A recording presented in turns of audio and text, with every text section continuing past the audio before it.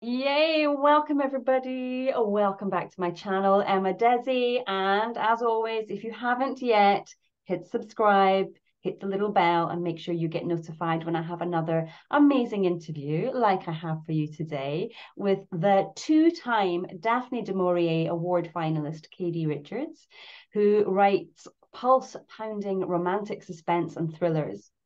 Katie was born and raised in the Maryland suburbs just outside of Washington, D.C.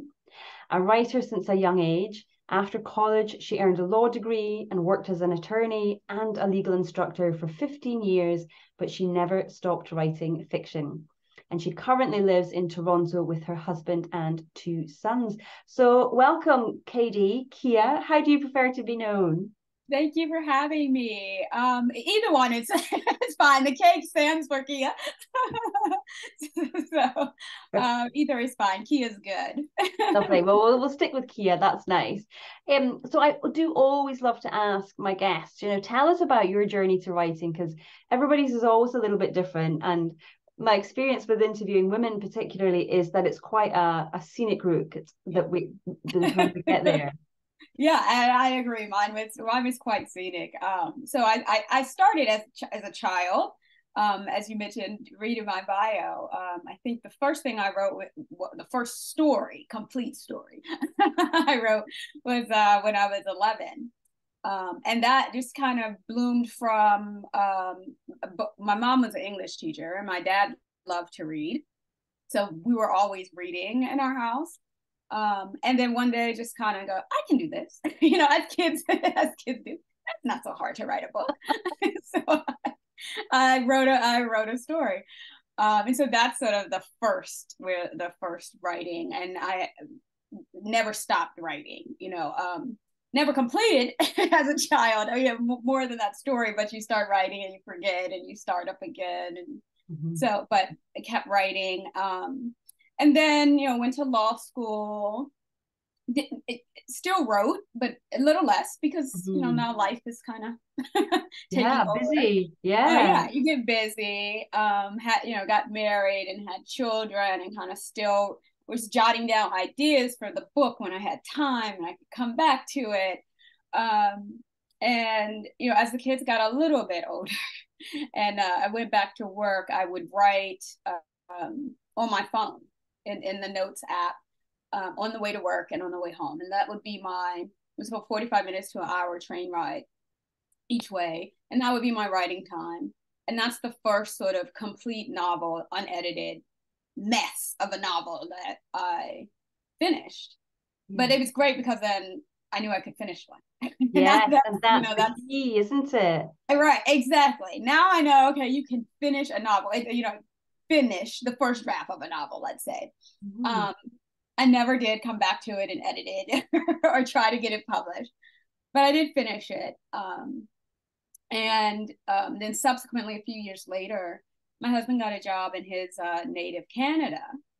And so while I was waiting for, all my permanent residency so I could work and all of that, your kids were in school all day. So I said, let's sit down and write, this book that you've been planning for all these years. And that was Pursuit of the Truth. I wrote it and I thought, I don't think it's terrible. And you're 40 now. If you want to get published, you got to actually try, right?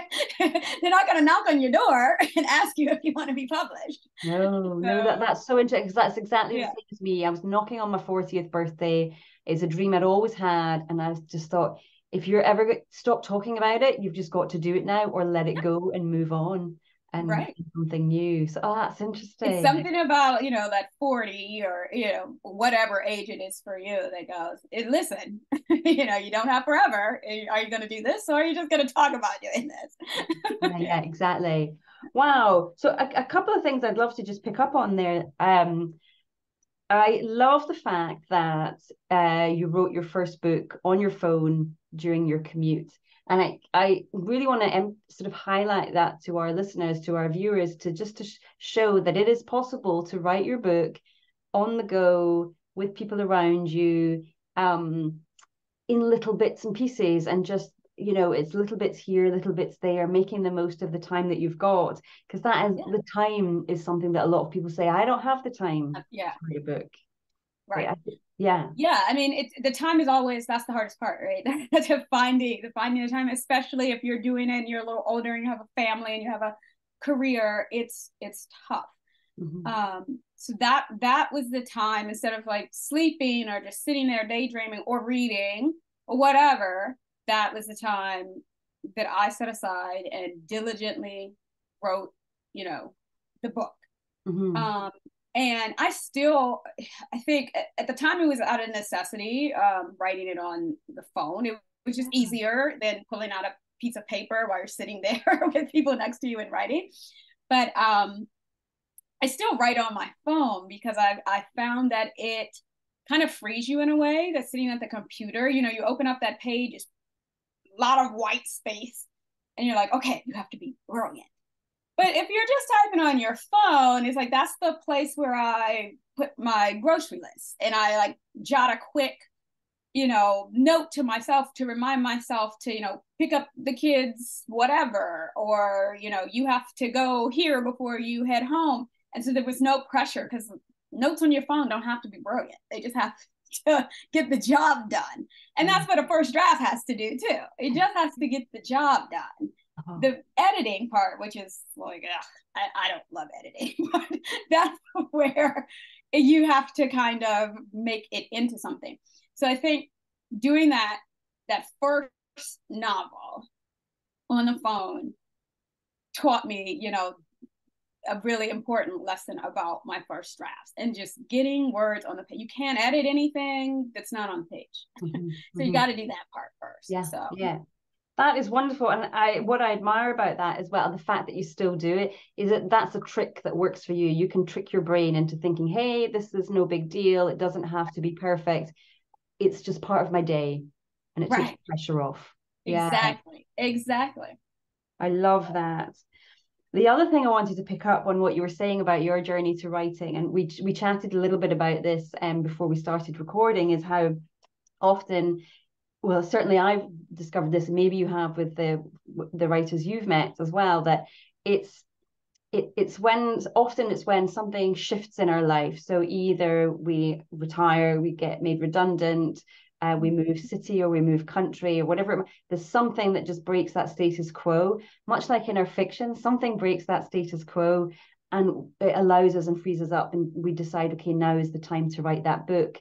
And so absolutely, having that, I think it maybe is big, sort of coming out of routine, and it just facilitates you thinking a bit differently than. Yeah, I mean, I think COVID did that for a lot of people, right? A lot of people changed jobs, changed where they lived, how they lived, what they were goals were in life. Whenever you have sort of these life changing moments, whatever they may be, that's when you go, okay, do I really want to be doing this? If I really want what I have, do I want something else?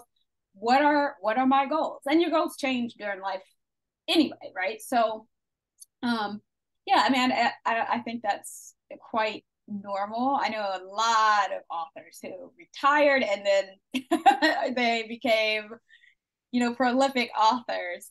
They always wanted to do it, but now they have the time. Yeah, that's it. Well, maybe the lesson here is to anyone listening who hasn't yet done it: give up your job, move country, do something that just changes the way you think it through. I don't want to encourage anyone to just toss away their life, but it never hurt. My husband is the steadier one. I think he would, he keeps me grounded while I'm the one that's like, let's move to Spain. It's like, we don't speak Spanish. What are you talking? No, we can't just move to Spain. But I would change, every 10 years or so. And I have an uncle who once said to me, every 10 years I reinvent myself. And I remember that because I'm like, that's great. That, that's kind of what that resonated with me. Mm-hmm. But I think those of us who would reinvent ourselves many times probably need someone to pull us back down to earth every now and then. Yeah. So. No, there is that. We do need that ballast, I think. Yeah. So you wrote that book, the very first one, on your commutes, and you didn't do anything with it. And I would, that's the kind of book I would describe as the apprenticeship book. We need a Yeah, few of those sometimes to help us find our feet with it. But absolutely. you didn't stop there. You kept going. And not only did you keep going, but you've actually secured a contract with Harlequin Books, which for a lot of romance writers, that is the pinnacle, you know, that's where they want to be. So tell us how that came about, because it feels like you didn't just write a book and hey, it was Yeah. happening. Well, after I wrote the book, and it's kind of on a whim. Like I said, something to do in that period when I was waiting. The idea when we first moved here was I would go back to teaching legal writing. But I had to wait for all the paperwork to be done. And so I wrote the book, and I thought maybe I would self-publish, but I didn't really have a plan other than something to do with the day. And I wanted to write, and I like writing, so that was something to do. When I finished it, I thought this reads like a Harlequin, and I had been reading Harlequin since before I should, young girl, well before I probably should have been reading Harlequin. And so I said, it reads like a Harlequin. Maybe they'll be interested in it. And Harlequin is one of the few that their series line is one of the few publishers who'll take from unagented authors. So I submitted it to them. I thought the worst case scenario is they say no. It's not. So, some of the manuscripts I wrote, I wouldn't show anyone. They're kind of embarrassingly badly written. At least I know that now, right? but I wasn't embarrassed by it, so I sent it off. And then COVID hit, literally like a month after I sent it off, and it passed. Sort of, they say they would get back to you with a yay or nay or maybe in 3 months, and 3 months pass, and 4 months pass, and I thought, okay, well, that's a no. They don't want it.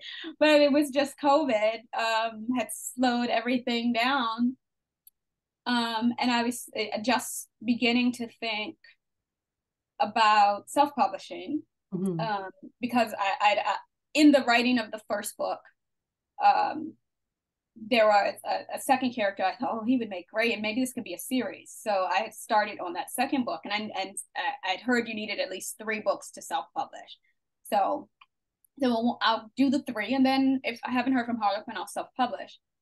They got back to me, right when I was finishing that second book, and said, "We love the first one.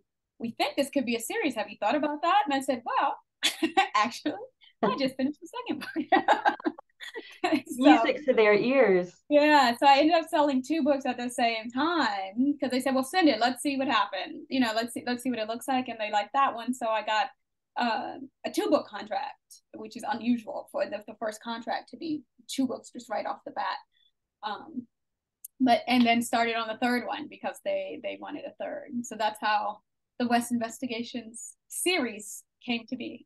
Wow, you make it sound so easy. I'm so jealous. Oh gosh, it was not easy. I don't want anybody to think it was so easy, but there were steps to take that made it easier. And then, sort of in the interim, we talked a little bit about my ebook. Just before we go on to that, if you don't mind, Kia, I'd just love to know a little bit more about the Harlequin side, because from what I've heard about Harlequin is they do have a certain style and a certain way of storytelling that works for them and that they encourage all their authors to use. So did you naturally have that in your book because you'd been reading those stories for so long, or was there quite a bit of an editing process between them saying, yeah, we'll take your book and publication day? There wasn't really much of an editing process on that first book. There's been more editing on subsequent book, but the first one, I think, as you said, because I had read so many Harlequins, it just fell into that what they wanted. And as I mentioned, when I finished, I said, this reads like a Harlequin. Because I had read so many. That was the natural way that I wrote it. But yes, they do have a very structured. They know what they want, and they have kind of a structured policy, and you can see what that is on their if you go to the Harlequin website and scroll down to the bottom, it says like write for us or something, and you can look at what that is. That worked for me. I mean, maybe it's the lawyer in me. I like the structure. Not everybody likes that, but I like knowing exactly what they were looking for. And then within that, I can be creative. But I don't have to kind of guess like, oh, are they going to like this? Is this what the market wants? Is this what, for me, especially in your writing and those that first contract where you're writing, you don't know if that 2-3 months that you've been writing or however long, writing the book is going to pay off into anything, because you just don't know. And I don't love that part of the industry, the sort of like one day this is hot and then the next day something else is, and you spent 6 months writing A, but now B is what they're looking for. That for me, it was comforting that Harlequin was like, this is what we're looking for. It's right there. You don't have to guess. Yeah. But I know other authors who are like, no, it's way too confining. I like to be creative, and I want to write what I want to write and only what I want to write. And I don't feel like they're telling me I can't write what I want to write. So I should say that. Yeah. It's just that the parameters of what they're looking for. Yeah. I think you've exemplified beautifully there how no matter what genre you're writing in or what style you want to write in, you need to know the genre. And that's why genre exists. It gives us those parameters, as you say. I think that's a great way of putting it. But no matter what genre you're writing in or what kind of story you're writing, you need to know what readers want from that particular genre or style. And that's why it's so important to read within that and read extensively within that.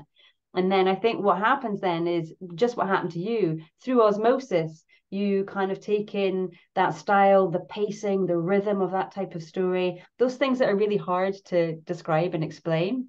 Yeah. You just naturally feel it. Yeah, you just kind of know that is, now, excuse me. Yeah, but poor Kia, she's just recovering from the latest round of COVID. Yeah. I think what happened to me is that it became a natural thing. So, sometimes I'll get authors or readers to ask, how do you know when the pacing is right, or because it's romantic suspense. So it's half mystery, half romance. How do you know when to switch from the romance to the mystery, or how to blend them together, or whatever? And it's hard to tell you. That's the creative part, right? That there's no formula for that. It's just having read enough. When I'm writing, I'm like, I'm getting tired of reading about the mystery now. I need some of the romance. So then it's you blend the romance in, but you can only learn that by reading a lot. And the other question I get a lot is how many Harlequin books do you need to read? Now, as I mentioned, I was reading them since preteen years, so I've read thousands. You probably don't need to read for 20 years first, but you do need to read hundreds, at least 800, to get first of all to kind of learn the style of Harlequin, but then also to learn the different styles within, because there isn't as much as there are parameters.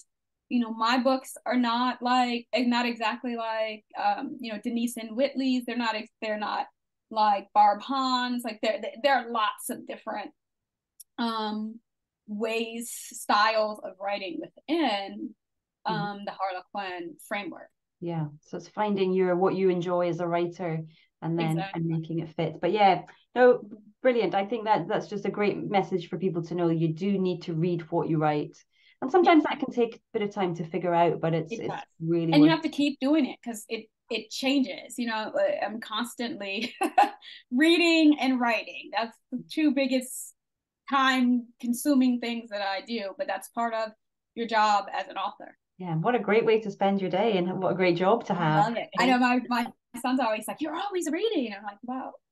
I'm working, darling. I'm working. Yeah. So before I interrupted you, you were going to tell us about your standalone book, Kill for You, and the interesting thing that happened there. Yeah, I was just gonna mention that so how I kind of things converged. I I wrote Kill for You. I can't remember now which one I wrote first or second, but it's kind of overlapping. Kill for You and Pursuit of the Truth. Both of those kind of came to me like I knew what those stories were, and it didn't take me long to write them. Um, and I submitted Kill for You. Shopped it to a few select agents, and nobody wanted it. And then during COVID, a ebook imprint was taking just open submissions from anyone, and they I submitted it. They liked it. They bought it. It came out the same year as Pursuit of the Truth, which is, doesn't happen that a debut author gets two books in the same year. And then it was the imprint, well, not just the imprint, a section, I can't remember exactly how it all went down, but a section of that included my imprint of that publisher was bought by a larger publisher. And it went away pretty much. And so that wasn't great. That wasn't a great feeling. But I think a lot of authors have that. Something happens, you think, oh great, I'm finally on the train, the career train, and it's moving forward, and then something happens. Yeah. The publishing industry is wild. There's always something new happening and something changes afoot. And so that that didn't feel great. But no. I just mention it because you have to be willing to kind of roll with punches. I think you do. I think that is really, really true. You're right. The traditional space is changing. It's kind of in a big period of transition where it's trying to keep up with the faster moving indie space. But just to sort of so your book was bought by a publishing house. That publishing house was then bought by a bigger publishing house. Right. And when that happens, the house that buys the smaller one, they take the rights of whatever books are being held by that smaller house. And they're not obliged to follow through with the contract and follow through with publishing. Yeah. So the book was published. It's out there. It was. Yeah, it was published. They did publish it. I mean, they had paid for it by then. So I guess why not? No, they published it, but everything changes. Maybe your editor no longer wants to work for the new. Doesn't want to work for the new thing. Anytime, just like any other company, when that buys another company, everything kind of is in flux. Yeah. And it was that imprint was just starting to publish mysteries. So it wasn't like it was already the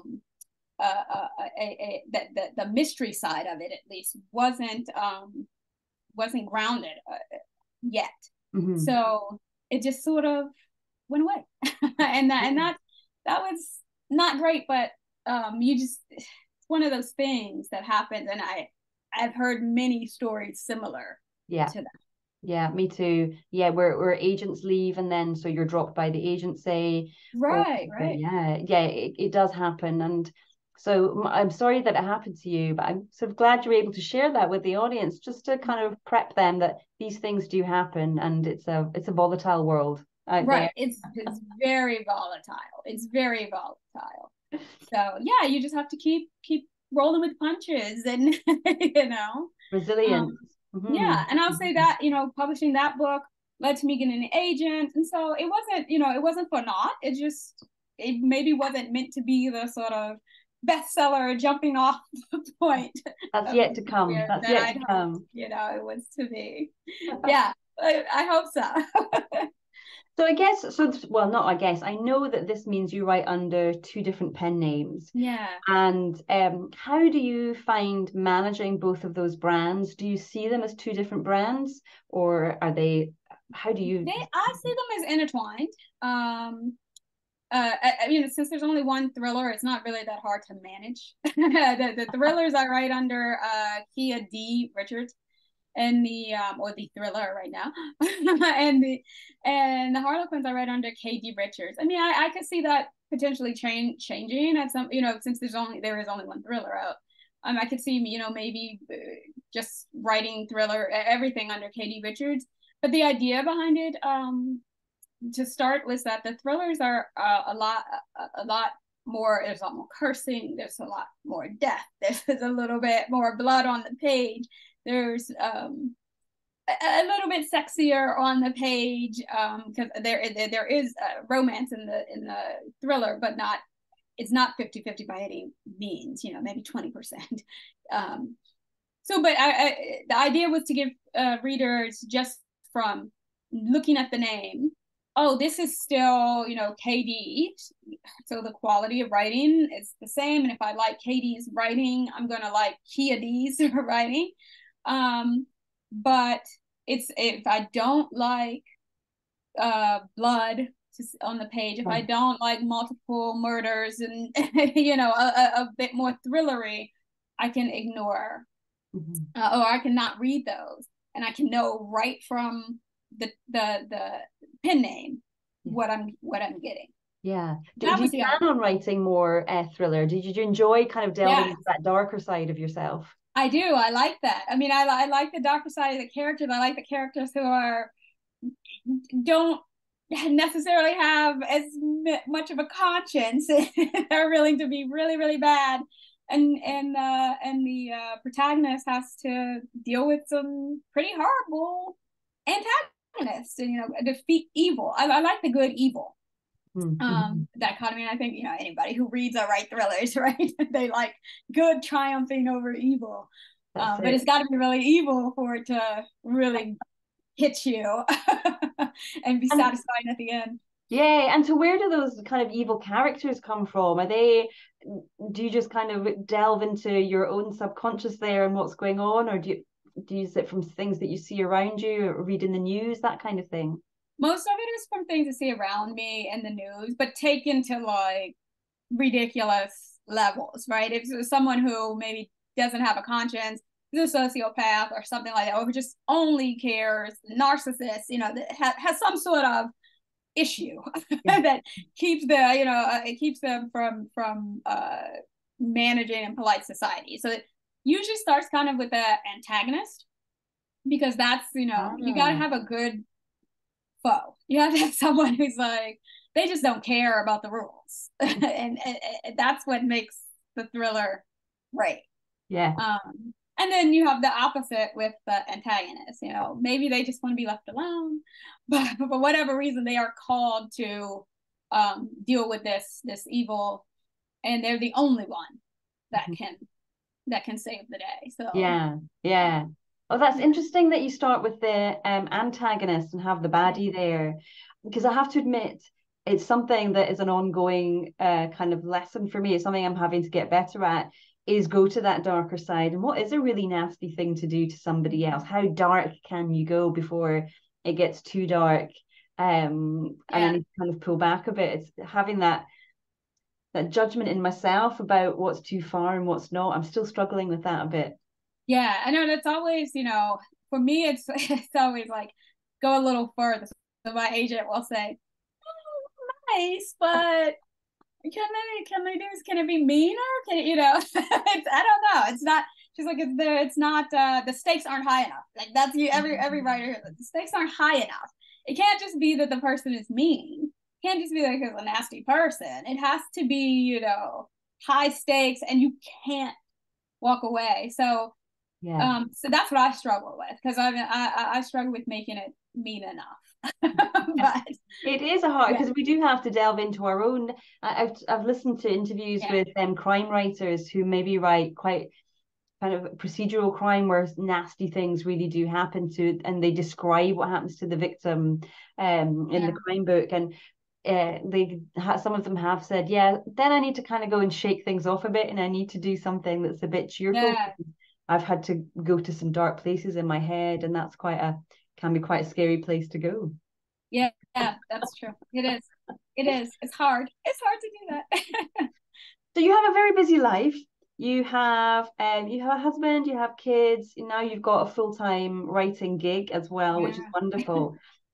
How do you manage all of that? You know, what might a typical day for you look like, and a typical writing day where you manage to get everything done? I know not every day is the same, but No, I never managed to get everything done. So that's part of the first thing. It's I just don't manage to get everything done. If everyone is alive and eaten and relatively unscathed, it's a good day.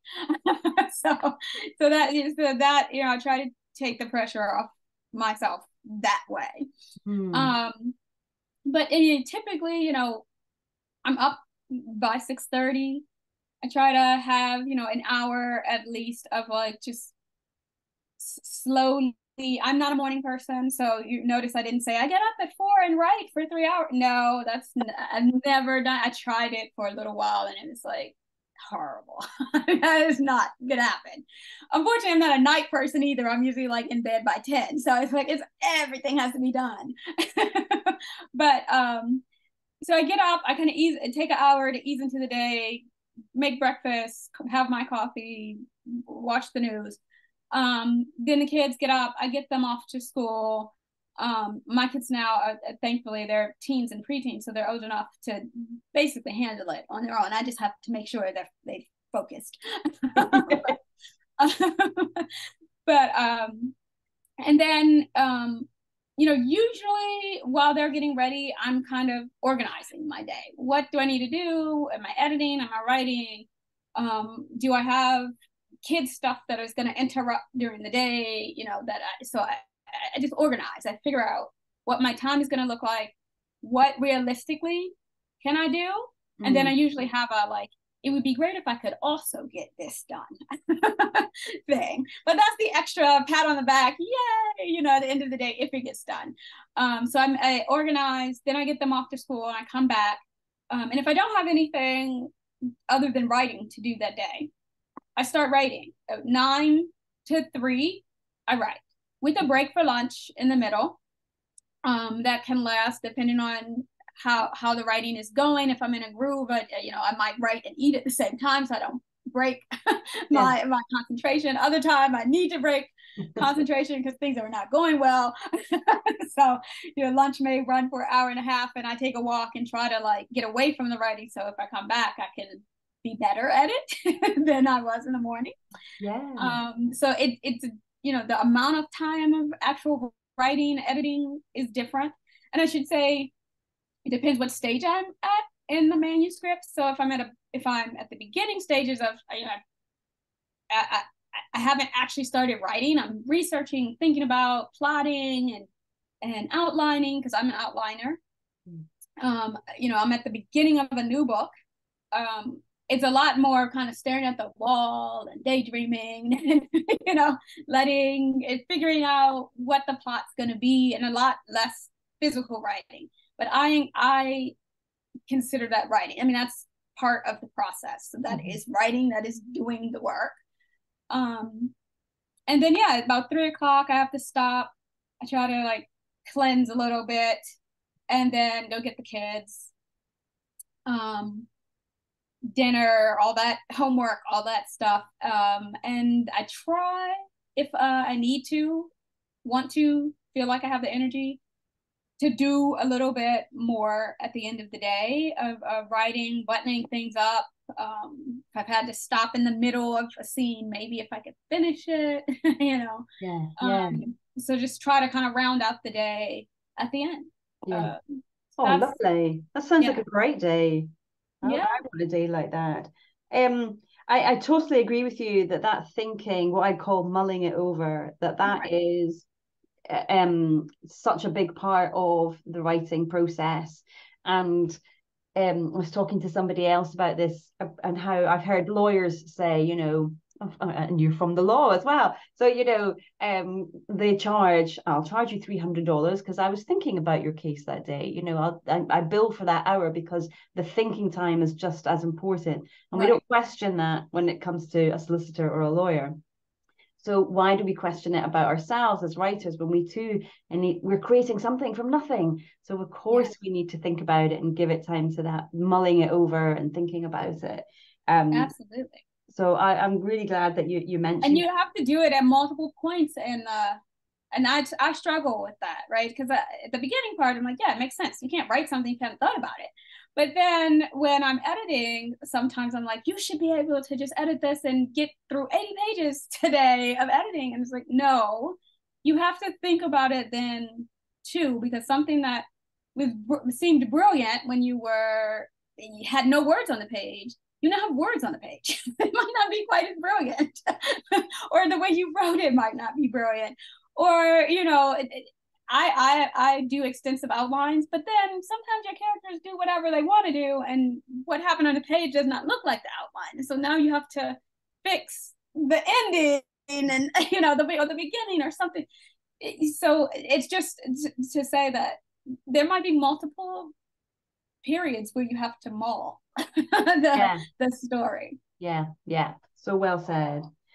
And then your editing and writing. So I think people get curious about this, especially if you've got maybe more than one project on the go, which it obviously works for you, but I generally don't advise newer writers do this. Stick to the first one. But when you're kind of doing both, how do you are you able to do both actually, or do you find that when you're in the first drafting stage, you stick to the first drafting, and then when you're in the editing stage, you stick to the editing? Yeah. Or do you find you're able to swap between the two over the course of a day or a week? I prefer to stick with, if I'm in the first draft, to stick with that draft until I get to the end. Mm-hmm. I even prefer to be able to do the first edit of that before I do anything else. But the reality is, now I'm writing books under contract and I'm writing thrillers that aren't under contract. And so, the lag time for books is quite long. So I'll finish a book and it won't be published for a year, but it has to go through copy editing and then proofreading and maybe even developmental edits before you even get to copy editing. Yeah. And then I'll be finishing another one while that one's in proofreading. It'll come back to me for proofreading. So I don't have the luxury really of just going, I'm going to work on this one manuscript and that's all I'm going to do for the next 6 weeks or 3 months or whatever, however long it's taking me. So I have to. Mm-hmm. I try, and I would, if you are a new writer, not under contract, I would say stick with one till the end. Mm-hmm. That's it. And that's what I did when I was writing. When I didn't have a contract, I wrote that first book and that's it. I didn't write 4 books at the same time. I mean, even before, I wrote Pursuit of the Truth and then Kill for You, or it might have been the other way around. But I wrote one, I finished it. Then wrote the next one. They were back to back without any break, but and without knowing that one was going to be published. Or the first one was going to be published without a contract, but I didn't do them at the same time as a new author. Mm-hmm. So I definitely would not. If you can do it, I wouldn't say it for anybody. Don't do it. Don't do multiple. It's easier now to do a draft, and then maybe my editor will send me copy edits. I'll stop the draft because usually you have 2-3 weeks to get those copy edits. I'll look at the copy edits and then let it mull. I'll go back to the draft, the first draft, and then figure out however much time I'm going to need to do the copy edits, and then go back to the copy edits. But I usually do one at a time. I may jump, I may be doing one on Tuesday and something else on Wednesday and something else on Thursday, but I don't do on the same day. I don't work on 2 different manuscripts. It's too confusing. Yeah. I think I would find it so to jump from one world into another and get into those 2 different people's heads. That would be tough. Yeah. So thanks for sharing all of that, because I find it fascinating. I have no doubt other people find it interesting as well. Yeah, everybody's so different. Yeah. So it feels like you're quite a confident person when it comes to your writing and your writing career. Oh gosh, Is that no. true? And how did you get to that point of No, no, no, no. I think any writer or creative person, right? You're kind of putting yourself, part of yourself on the page, even if you're completely different from your characters. All the time. I'm all the time going, oh God, this sucks. I suck. I'm a horrible writer. Nobody's going to want to read this. This is going to be the book that everybody realizes that I am a sham. And, you know, there's just, I don't know how you can stop. I don't know how you stop that voice. I think we all have it. I'll go do something else, you know. I actually find it easier for the Harlequins to get over that voice because I'm like, you know what? You have a contract, write the book. Let your editor tell you you suck. And she's never once said, she's a lovely person. Your editors don't tell you you suck. But like that's how I train my brain to get out of that, right? Yeah. If it's horrible, they won't print it. They're not gonna, the publisher's not gonna print anything that's terrible. That's so write the book, right? Mm-hmm. So that's how I get out of that, right? But sometimes you need to just walk away from it. I'm writing a thriller now, and I'd set it aside for about 3 weeks because I was pushing myself to finish. I want to finish by the end of August. And then that was another sort of pressure on top of like, it's got to be brilliant, right? So it didn't get finished by August because it was just too much pressure. And I set it aside. I said, whatever, I'll come back to it. I'd already set it aside a couple of times. But sometimes you get too invested in it. Yeah. And you just have to pull back. It's kind of weird because you need to love the story to write it, right? But you also, if you love it too much, you can just fall down that rabbit hole where like you're spending hours trying to figure out, a good synonym for happy. And it's like, just write happy and move on. Yeah. It's just like every word is not gonna be brilliant. You've got to stop.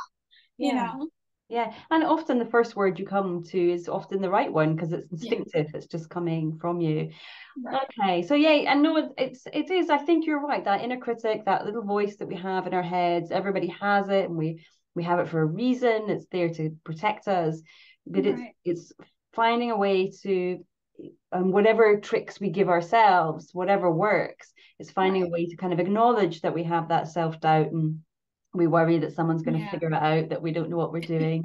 But then just think, well, I've got to do it anyway. And it sounds like having that contract kind of helps you, it gives you that added accountability. And but I've never heard anybody say that before. I loved what you said. If it's horrible, they're not going to print it. Right. Don't worry. And if it's horrible, they're going to also help you make it better. The editor, whether you're hiring them yourself or it's within house, they're going to help you make it better. So I'm really glad you said that. I'm going to remember that and kind of say that to my students as well. You're not alone, right? You're not out there on the island alone. So I have to remind myself that there are people there, around me to help me make the story better, to tell me when I've gone off, on the wrong tangent, or when this character really should be the central character, not the one that you're writing. So you're not alone. Even if you're writing indie, there's usually, you hire an editor or someone that you trust. You have beta readers or critique partners. There are people there. And if there aren't, you should surround yourself with people who will tell you, who you trust to tell you. Maybe that scene is not great, or that scene is phenomenal. Who you trust to tell you the truth about your writing. Yeah, you are not alone. I love it. Yeah. So tell us about, you have a new book coming out at the end of December. Please do tell us something about it. I do. So the 7th book in the West Investigation series, A Stalker's Prey. It is coming out in December. It's already up for pre-order. so you could get it. And it's a stalker book. My first sort of with a stalker is the central, but first for West Investigations, but stalking is the central plot point there.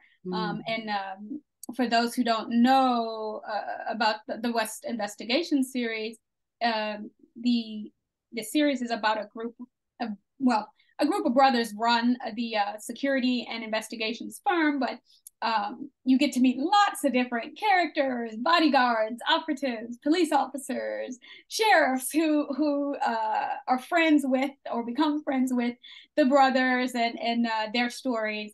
And so this story is about a bodyguard who's hired by a former flame. It's a second chance romance. A former flame who's become a big time celebrity actress and has a stalker, and he is the only only one she trusts to protect her. But they also have to work through some of the issues that led to them breaking up in the first place. Oh, exciting. I like that you've got a little bit of celebrity in there, some glamour going on as well. Right. Yeah. But a dark theme again, with the stalking and it seems to be something that is ever more prevalent, or I'm aware of it more, maybe because of the stories that I write, but it's not just happening to celebrities, happening to ordinary people as well. With all the kind of surveillance, the gadgets that are available on people's phones and stuff. So very topical, as well as having your glamorous actor and the bodyguard. Right. And so the guy who's stalking her is pretty not low tech, but it's just the average guy, right? So he doesn't have superpowers or anything like that. So it's interesting, I think, to think about, like, with so much technology and everyone on social media, there's so much of our lives out there for people who maybe don't have our best interests, in at heart. Yeah, so true.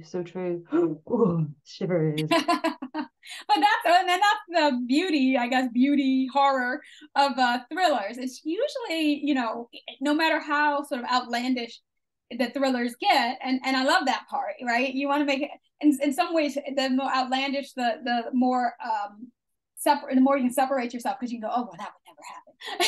Right? But there's always like a little kernel of, like, it started somewhere. It started somewhere that was more authentic and maybe realistic. Yes. That you've seen it, or you've heard it, or it's something similar, right? That's the part that kind of gets at you, that it could happen. Like, I don't think it will happen, but it could. Good. And then the nice thing too, then, particularly about romantic suspense, is that towards the end, and indeed thrillers, I think, towards the end, there's always that kind of happy ending, that whoever the protagonist is survives, and you say, okay, it's usually okay with the world. Yeah, I mean, in romantic suspense, in anything, with romance in it, for Harlequin at least, you're going to have a happy ever after, or at least a happy for now. is what they say too. Happy for now, happy at the end of the book. So that's great if you like want a happy ever after. And I tend to like that. I tend to look for an end that's like everything, or most of the most important things are buttoned up. I know some people like things more realistic, where, like, maybe the good guy doesn't win, but I'm like, I don't want to spend 400 pages and then a good guy loses. Like, that's not the guy I'm rooting for. Like, no, that's not for me. So yeah, I want, maybe they should be changed. Everything shouldn't be exactly as it was when they started, and maybe they didn't get what they said they wanted or thought they wanted, but they got what they needed. But it has to be satisfying. It has to be sort of like, okay, yes, I get it. Great. Our good guy won in the end, whatever that means for your story. Yeah. At least that's how I write. I know there are other writers that are like, no, sometimes I just want them to, like, lose. not. I think that's the writer wants that, not necessarily the reader who wants that. I don't know. I mean, some people do very well with that, and some people write it really well. And you're like, I think about Gone Girl, right? I mean, that did amazing, and I love that book. That's like maybe the exception to my rule. I love that book. I think about that book from time to time still, and I'm like, I wonder if it had, in that world, wonder how that couple is doing, because she's nuts. She's crazy. Both were. Maybe that's why it worked, because they were both not horrible people, and they did get what they wanted in the end. That's true. Neither were good, and maybe that's why it worked, right? Because you're like, well, it wasn't like I guess the Nick was supposed to be the protagonist, the good guy. I guess it's kind of hard to decide, to be honest, who's the good guy. Yeah. And hopefully we're not ruining it for anyone, but it's been like 20 years now, right? Yeah. It's a beautiful twist. Such a brilliant twist. Yeah. But it was like, just the ending of it for me, those last pages is what, I mean, the twist was great too, right? But those last pages were like, this is not, it was like, blew my mind. The last pages, like, this is crazy. So dark. Right? But crazy in the best way. This is like, I just was like, I don't know. But that's what I say, I still talk about it, still mention it, because I still think, like, I wonder, like, now their kid would be a teenager. Like, what is that kid like? Gillian Flynn should write a sequel to it. Should write her and say that. Yeah. Yeah, I want to know what these people are doing now. But that's a sign of a great book, right? Where you're still, 20 years or however many years it's been later, you're still thinking about the characters and wondering, like, what's their life like now? Yeah. Well, I have no doubt your fans will be thinking the same about your books in 20 years' time. I hope so. And let's hope we can create some new fans today as well. If people are interested in finding out more about your books, where's the best place to do that? I am most active on Instagram at KD Richards author, KD Richards author, and Facebook as well, KD Richards author, same one. And then my website is kdrichardsbooks.com. Perfect. Well, I will be sure to link to those so people can easily find you. Kia, it's been an absolute joy talking to you today. Thank you so much for sharing about your journey and what your writing life looks like. Thank you. Thank you. Thank you for having me. It's been so much fun.